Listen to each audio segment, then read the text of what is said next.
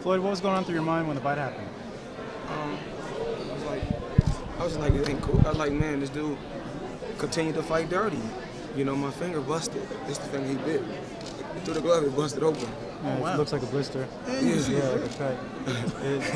You gonna go to the hospital right now and check it out? I checked with the doctors when I was in the back after the fight. They said everything is okay, but I just can't believe this guy bit me. And what'd your dad say when you went back to the corner? I just told him my fingers is numb. He was upset. He was ready to go fight himself. That's it. I just said, Dad, relax. I got this. Don't worry about it. What adjustments did you have to make because of that, with your hand feeling numb? Just be smart. Be smart. And when my hands was numb, I couldn't really use them like I wanted to. That's why I got hit with a couple shots I shouldn't have got hit with. You know, that's why I got the bump on my lip, but it comes with the territory.